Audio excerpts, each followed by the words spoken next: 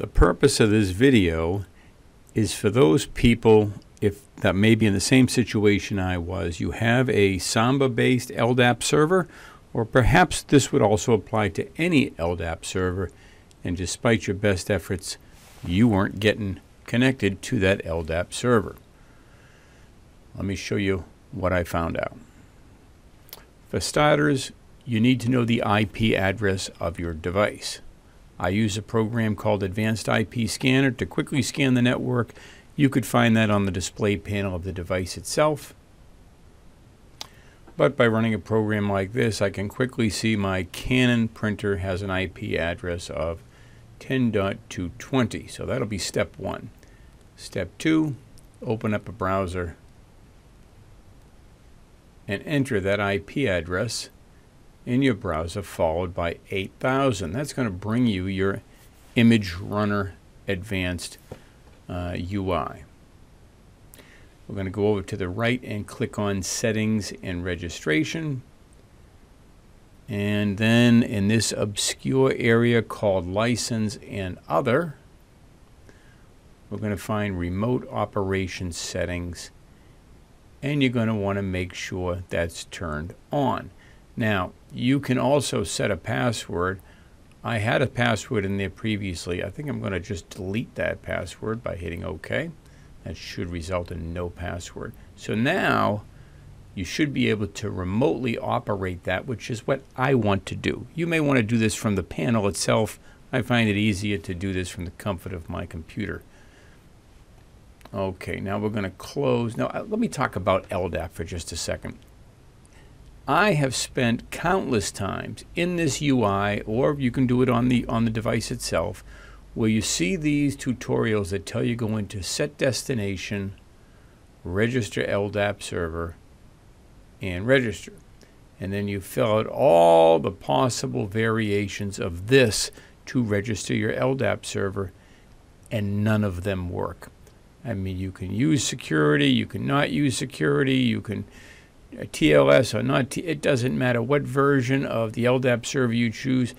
It doesn't matter what position to start the search, which, by the way, is your search string, like CN equal Office, CN equal a DC equal this, and so on, comma separated.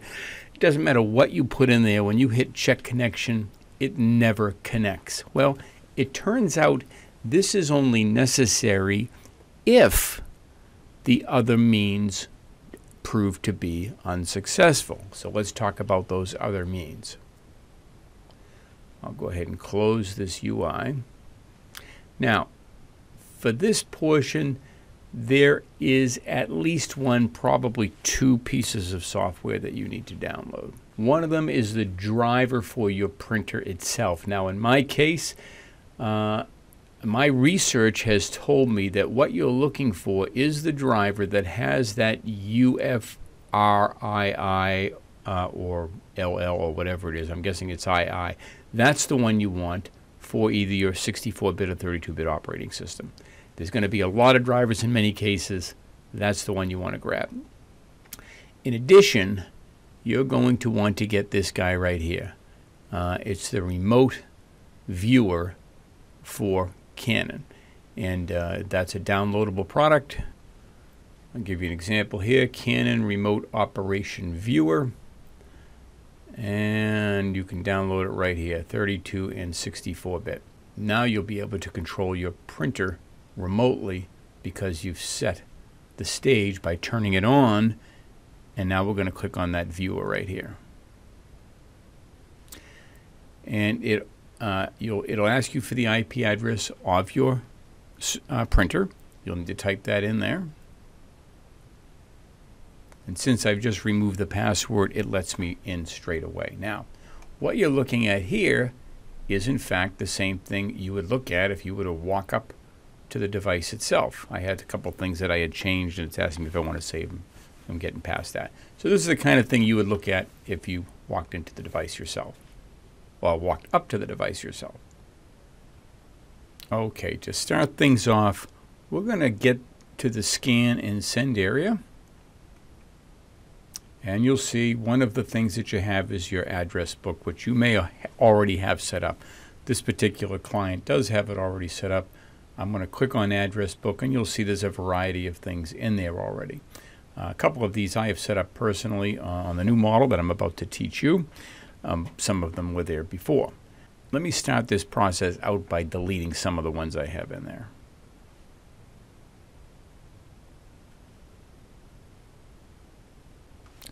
Now previously they were not using an LDAP server. They were just using a path to something that they called a server, and but it was just another system. So they've got things going into a folder called CMC Scans in Accounting, and this is for the accounting user. Yet if we go to this user Andy, we see they were still in CMC Scans. Andy, the problem is everybody in the organization can see these folders. Well, that's obviously not ideal. You see they're not using any usernames or passwords to access that information. We're going to start by changing these. So the host name will now be the IP address of the server, followed by the folder within the server that we want this scan to be deposited into. The folder path is going to be a subfolder that we create after this, and we'll OK that. The username will be the username that we know has access to that directory in our Samba or LDAP environment. And that, in this case, that's username is the same as the directory name.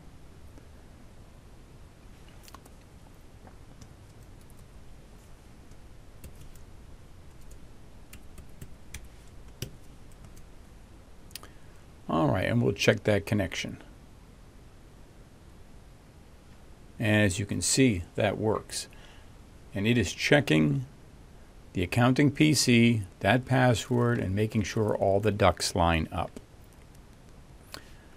Now I'm going to take you to the server side for just a moment so that you can see. I do an LSL, there's all the users for this particular client. And if I do an LSL for the accounting PC, you can see there's nothing in there. It's an empty folder right now. So we're going to consider this accounting one all set up. And now we're going to put that to use. We're in the scan and send area. We've got this one selected. We're going to say OK. OK. Now we want to hit the big green button on the right-hand side. You know, there's a tendency to want to hit scan and send again, but that would be redundant. That's how we got there. Click the big green button on the right-hand side, just like you were standing in front of the unit. And choose the letter size. Now, since I'm scanning remotely, I know there's no paper on the scanner. It's just going to scan nothing, but it will actually put it through the physical motion of scanning. Okay, we're going to now, it has finished the scanning. We're ready to send it. I'm going to split the screen a little bit here. We'll bring this over. Again, nothing in there right now. Start sending. And presumably it is done. And there you have it. You notice when I take a look at this directory, it now has a folder called Scans. And if I look inside of Scans, you see that there's a PDF file. So that's how that works. You don't need to go through all the other LDAP settings. The idea behind that is if this doesn't work, that is how you can register it and evidently, presumably connect the dots. Now maybe there's more to it than that. Maybe there's another benefit that we're not realizing at this point. But I can tell you I've tried everything under the sun and it simply won't connect to LDAP. But this connects to LDAP seamlessly, and ultimately that's the goal. Thanks for watching. I hope this has helped you connect those dots in your world.